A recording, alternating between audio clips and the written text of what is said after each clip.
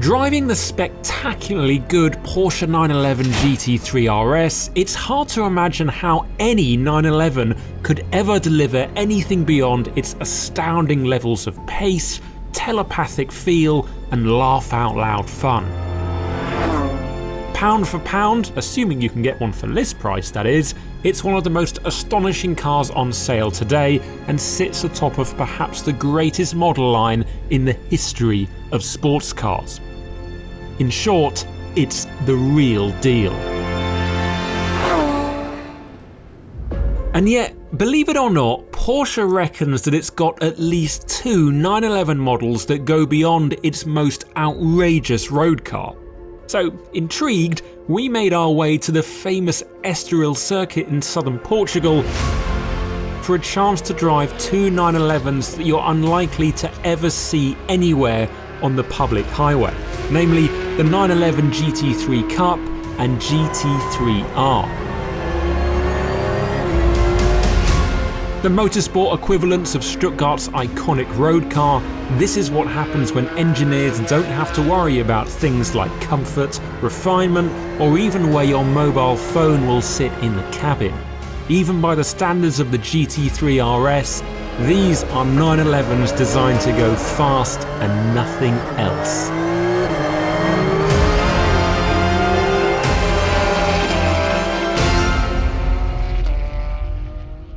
So, Porsche 911 992 Cup car. It's not often you get a look round one of these up close, so this should be pretty cool.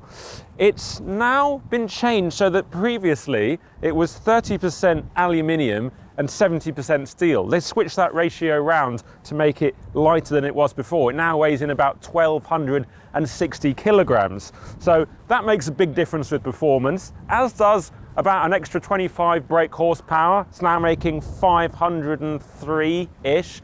That's a little bit less actually than a 911 GT3 RS, but nobody's counting, especially with the difference in weight. But it wasn't all about making it faster, because after all, this car has just got to race other Porsches. It hasn't got to race Ferraris and Lamborghinis. That's what the GT3 R is for. So they wanted to make it easier to use.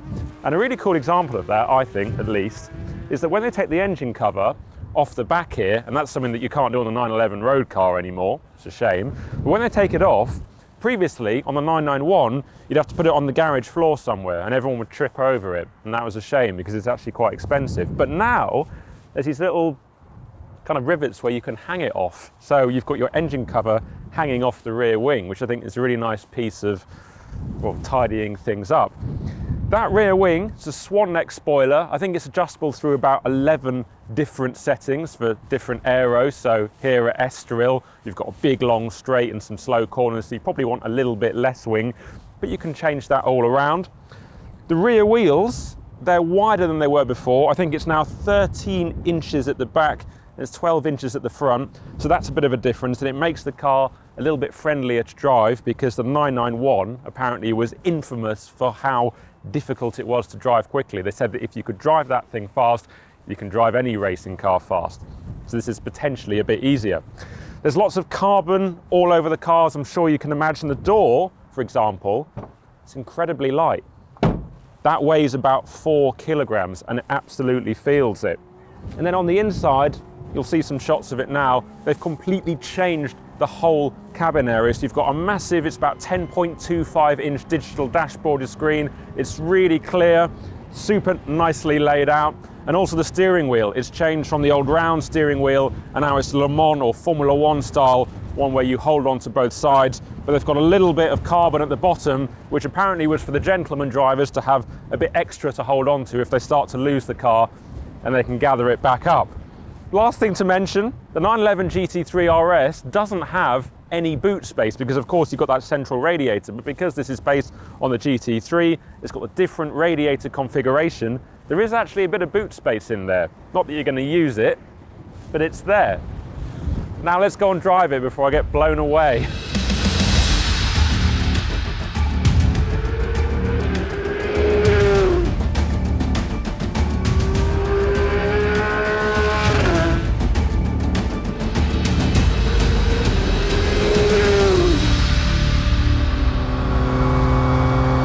I've driven a lot of 911 road cars. This is my first time in a 911 racing car. You're thinking, how different can it be? Well, that's just gone out the window, leaving the pit lane. My God, the responses. Wow. Oh, the throttle, so sensitive.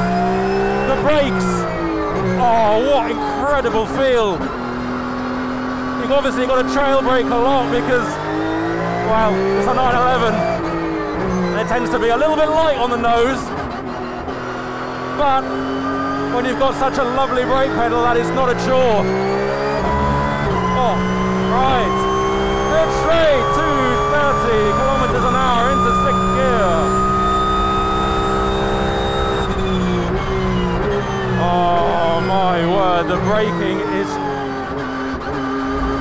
sensational.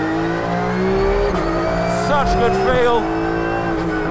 We've got a little bit of ABS going on, just to make it a bit easier for us non-pros.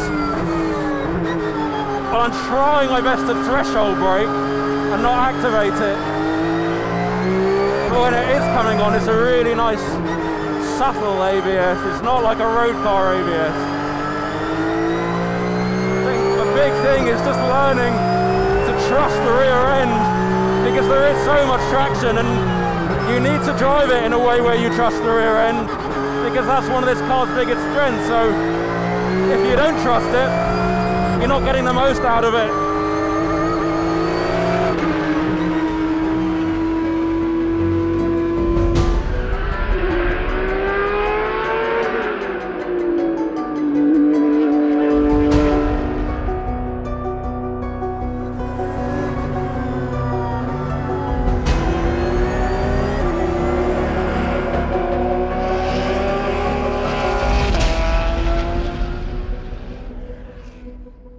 So this is the 911 GT3 R. So whereas the Cup car pretty much exclusively, but not entirely, races against other Cup cars, so other Porsche 911s, this thing takes on Audi, BMW, Lamborghini, Mercedes-AMG at races like Le Mans and the Nürburgring 24-hour. In fact, it's going to make its debut at Le Mans in 2024. Now, it costs from 511,000 euros, excluding taxes and options, so probably quite a lot more than that when it gets down to it. So with this car, what they wanted to do going forward into the next few years was not necessarily make it outright quicker, because in this type of racing, the balance of performance can mean that if you are too quick, they'll make it slower, which is a bit of a pain, but they wanted to make it easier to drive fast for longer. So speaking of that, the aerodynamics, especially on the rear end, that's been changed and tweaked to make it easier on the rear tyres and also make it more stable and more drivable. The engine, it's not 4 litres, it's 4.2, flat 6. They've bored it out, it's now making 557 brake horsepower, so quite a lot more, almost 60 brake horsepower more than the 911 GT3 Cup car. Another thing, I'm not sure if you can see it from here, but the rear wheels have been pushed back, and that's extended the wheelbase by about 48 millimeters. So the amount that you can play around with the base 911 in this kind of category is actually quite a lot, because that's quite a fundamental change to how the car drives and handles. Now, the engine itself has been banked by about 5.5 degrees to allow for a larger, more generous diffuser under the rear end. And they've also moved the aircon compressor and the alternator forward, so it's about 1 meter forwards of the engine.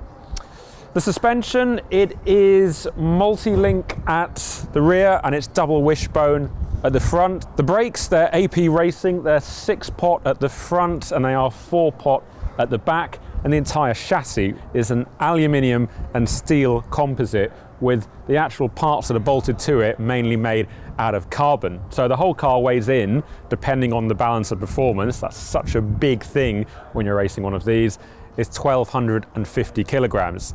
So it's a bit of a beast.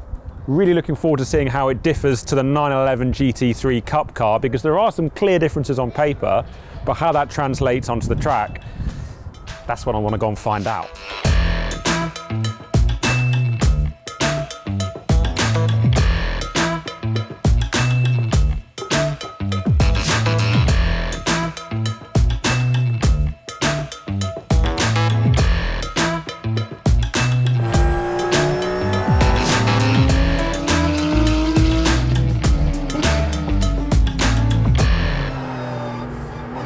enjoying the 911 GT3 R, and I wonder how different can it be, because of course it's still a 911 racing car, it's still on slicks, it's still rear-engined, but the first impressions are that it's a lot smoother, feels broader on the track, feels like a bigger car almost. Seating position also feels a bit different, like I'm lower down, more laid back, maybe more like a Formula car. Maybe a bit more in a straight line, but you can't really tell. It's quieter though, I can hear myself think. It still makes an awesome noise. Just feels more settled. Those big wide tyres certainly helping with that. Oh. It rides over the bumps a lot more smoothly. Oh. Wow, the steering so responsive, and the car just does what you ask of it. You can feel my neck muscles working, even on moderately warm tyres. Probably just because I'm not as fit as I maybe could be. Oh, so much more grip out of the last corner.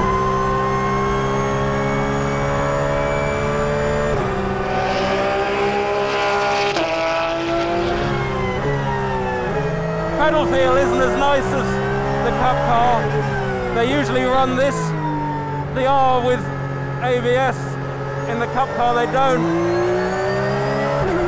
It's a lot longer travel on the pedal.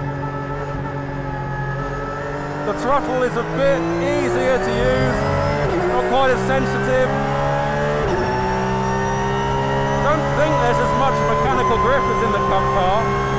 Doesn't feel that way anyway. Oh.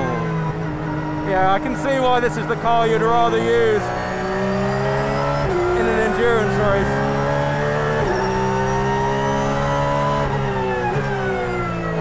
You can feel the aero working in the quicker bits. Pushing the back of the car down with that massive rear wing. Then the slow stuff's the responses. Even when you drag it over the curves.